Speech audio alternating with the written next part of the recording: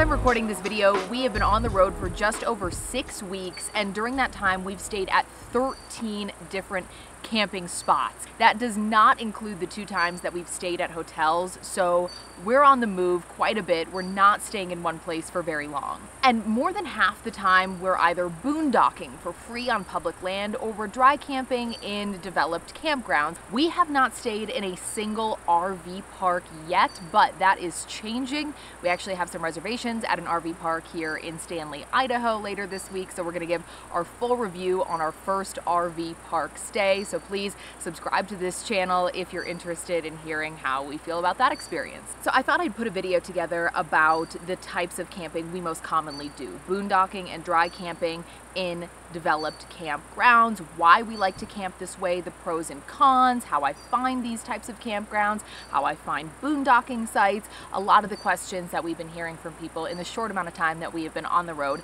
living full-time in our renovated travel trailer. Okay, so first I'm going to talk about developed campgrounds, and what I mean by this is places like state parks, national forests, national parks, county parks. Those are developed campgrounds that have individual numbered sites, usually with a level space for you to pull in with your rig. You typically have things like a picnic table, a fire ring, a pit toilet or an outhouse, certain amenities like that. But most of the time you will be dry camping in these type of places, and that means no water connections, no sewer hookups. Some of these campgrounds will have a certain number of sites with electrical hookups, but that's not always the case. Second is boondocking, and that just means parking for free on public land. You don't have any amenities, no water hookups, no sewer hookups, no electrical hookups, and none of those other amenities that I mentioned, like a fire ring, a picnic table, bathrooms, nothing like that. It's really just you, whatever you're camping in, and the land. Okay, so why do we like boondocking? That is the question. There are a handful of reasons. Number one is the freedom that it provides, not just for us, but also for our 2 dogs. It is so nice to be able to just let them run free, responsibly, of course, and you just can't do that all the time at a developed campground. There are typically leash requirements in those kind of places, so to be able to let them run, let them play is wonderful. The freedom for us to sort of just park wherever we want to park is great. There's just a lot more freedom when you're boondocking. The second thing we love about it is the scenery. You can find fantastic free places to camp with unbelievable views that you just wouldn't necessarily find in a campground unless you're paying a lot or making reservations really far in advance. So that's awesome. Some of the best views that we've ever had while camping have been while we're boondocking. And the third thing that we love about boondocking is the cost. You really can't beat camping for free, right? So if you're trying to cut back on costs, that is a great route to go. All right, let's talk about the cons. I'm only going to touch on some of the biggest ones for us. It can be a little bit of a free-for-all. If you pull up to a boondocking spot, you're not going to know exactly where to go. Sometimes you have to drive around for a while. The land can be a little rough, and you're just looking for a place that looks like it would be slightly level and a decent place to camp. You often also have some disrespectful neighbors while boondocking. We were just at a beautiful place. Everything about it was perfect, but there was a lot of noise. There isn't something like a campground host who's going to tell them to be quiet. There's no such thing as quiet hours, so you just have to be able to put up with that. And then you don't have certain amenities like trash. There's no place to throw your trash, so you'll have to store it in your rig or in your truck until you leave and are able to dispose of it properly. And then you don't have amenities like a fire ring or a pit toilet, which can be a little bit of a bummer depending on what your setup is. Some reminders I want to throw out there with boondocking: it is so important to make sure that you are picking up your trash. These places are usually pack in, pack out, so you cannot leave anything behind. We see it all the time that people leave trash.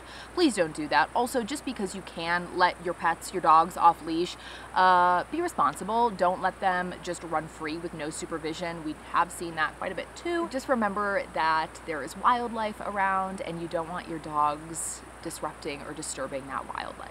And another big thing if you're boondocking is to check for fire restrictions. Because they don't have fire rings at those boondocking places usually, you can't always necessarily build your own campfire. If there are certain fire restrictions in place, they might state that you can only have a campfire inside of a fire ring. And so that can be a little bit of a bummer if you're not able to have a fire. And I'll explain how we find boondocking sites in just a bit. But I want to talk about why we like staying in developed campgrounds and dry camping in these places as well. So number one, you know what you're getting when you show up there. You know you're going to have a level spot to park your rig, which is wonderful. You're not driving around searching for something that looks like it would accommodate your specific rig. Number two, campgrounds like this are monitored by a host, so you have somebody enforcing the rules. I guess you could look at that as a con too, but it helps mitigate some of those issues like noisy neighbors, people letting their pets run wild, people leaving trash. There's a host there making sure that that kind of stuff doesn't happen. Number three are some of the perks that I mentioned, like having the fire ring, having the picnic table, having the pit toilet even though we have a bathroom in our camper. Having the pit toilets, the outhouses, it does help us a little bit in terms of going a little bit longer without having to empty our black tank if we're able to use the bathrooms that are on site. And number four is it is a relatively low cost to stay in these type of dry camping campgrounds, usually $20 to $25 per night. We have stayed in some state parks that were a little more expensive than that, but the site that we're at right now, I believe, was $20 per night. It's wonderful. It's just outside of Stanley, Idaho, so you can stay in some really nice areas for relatively cheap. Something that I was really curious about before we started living full-time in the RV was how long can you camp like this? How long can you boondock or dry camp? And this will vary greatly depending on the size of your rig, how many people are in your party, is it just you, is it two people, is it a whole family trying to do this? So for us, we can comfortably dry camp for about 5 days, and that depends entirely on weather and our water usage. So I'll talk about our water usage and our tanks first. We typically have to dump our black and gray water tanks after about 5 days. We could go a little bit longer if we were really careful about water usage, but that seems to be about the sweet spot for us. And that's also usually when our freshwater tank starts to get low. So our freshwater tank, that's what we're using for everything from showers, brushing our teeth, drinking water, doing dishes, giving the dogs water. So that's why we go through that relatively quickly. Okay, now let's talk about power. We have a fantastic solar setup that Cole put in pretty much entirely by himself that allows us to boondock or dry camp for really as long as we want when it comes to power, as long as we have sun. With our setup, we have 4 100-watt solar panels on our roof. We also have 2 100 amp hour lithium batteries. Those are under our bed.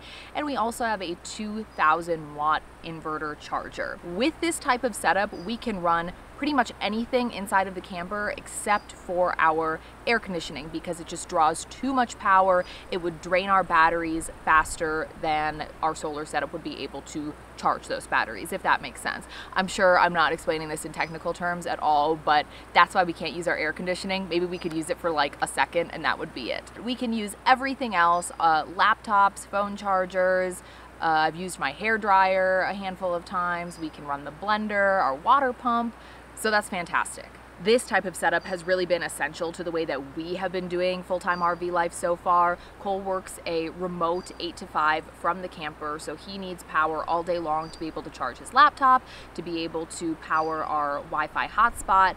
I also use it every single day to upload YouTube videos and upload content to other platforms as well. So making sure that we have good power all day long is critical, and our solar setup has been phenomenal. Now let's talk about how we figure out where to stay. And yes, I will talk about how we make sure we have cell signal and internet connection, because I know that's something that a lot of people wonder about, is how do you make sure you're able to connect to the internet when you're staying in these beautiful sort of remote places. But first I want to talk about logistics. I have learned that it is not necessarily wise to plan too far in advance. Where are you staying 2 weeks from now? And I don't know. We have a general route planned out, so we know sort of the area that we're going to be in, but I don't want to make a reservation too far in advance, because we have learned already in the short time that we have been on the road that plans change often, and you want to have that flexibility. At least we want to have that flexibility, especially since we're moving all the time. We don't want to commit to something too far in advance. So sometimes we don't know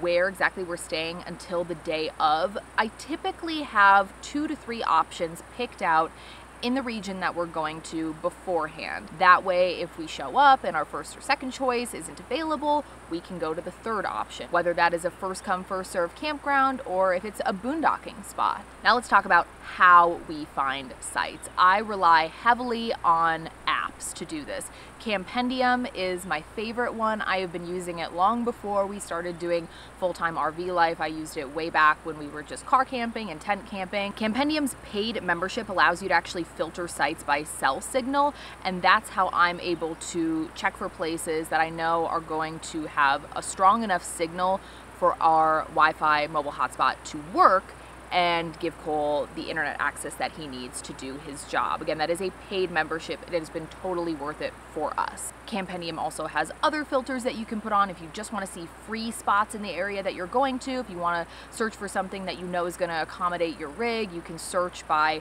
the length of your RV. You can search for places that allow pets. You can search by elevation. There are a lot of different options, and I just find it's really user-friendly. There are a lot of great reviews. They have a lot of users who have taken the time to put reviews on there. I always try to take the time to put our reviews on there to help other people out there as well. I also use Campendium to find dump stations. You can filter just for dump stations and look for those, so when we're boondocking, I can find a dump station that's close by that we can go empty our tanks at once they are full. Another great option that I use frequently is the DIRT, and that's spelled with a Y, D-Y-R-T. It's very similar to Campendium. I also pay for the membership, the pro membership for the DIRT, and it has a lot of the same features that I mentioned with Campendium. I can search for places with cell signal on there, so I usually maybe start with Campendium, and then if I'm not finding anything that's really jumping out at me, I'll go over to the DIRT, see if they have any other options, because sometimes that is the case, or sometimes I'll just go look on the DIRT to see if there are any more reviews. Maybe I found a spot on Campendium that only has one review, and the DIRT at that same spot has 3 reviews. So I use both of those sort of interchangeably, but I would say usually start at Campendium and then go to the DIRT. Also fantastic filters and a really great resource. A couple other options I want to mention: freecampsites.net. Yes, it sounds like it's from 1999. I have also been using this one long before we started doing RV travel, when we first started car camping and boondocking. It's a little more basic than Campendium and the DIRT. It doesn't have quite as many features, but I mean, it gets the job done. You can search for free sites on there. It's a really good option, especially if you're looking specifically for boondocking spots. 2 other options that I have looked at but really haven't used much: All Stays and Boondockers Welcome. We do have memberships for those 2 as well. One thing I make sure I do if I find a site on any of these apps is I try to do my own independent research. After I find a site, I'll just go to Google, type in this place. If it is a developed campground like this, I'll check the U.S. Forest Service website, because that gives me a little bit more information. You know, do I need to have a reservation? Are there a certain number of sites that are first come, first serve, a certain number of sites that are reservation only? And just check it out at least on another platform if you can, just so you have all the information that you need before you show up. Another thing that I like to do is I check Verizon's cell coverage map, because even though some of these apps do filter spots by cell coverage, they're not always entirely accurate. So I like to have a second source to know, okay, we should be okay on cell signal. There is so much more to RV life than I ever could have imagined. We're learning new stuff every day. I'm sure there are some other fantastic resources out there to find really great camping spots. I'm excited to dabble a little bit in the RV park world. That's something that is brand new to us. So please comment below if you have any other resources that you think we need to know about as we continue on this journey, or if you just have any other general RV questions. I would love to hear them. Please don't forget to subscribe to this channel. And something I want to mention, we now have links below in the description box to all of our RV essentials. A lot of them are great for boondocking, or if you're staying in a developed campground, you can find all of that below. It really helps out to support our channel, so please consider shopping through those Amazon links. Thank you so much for watching this video, and we'll see you in the next one.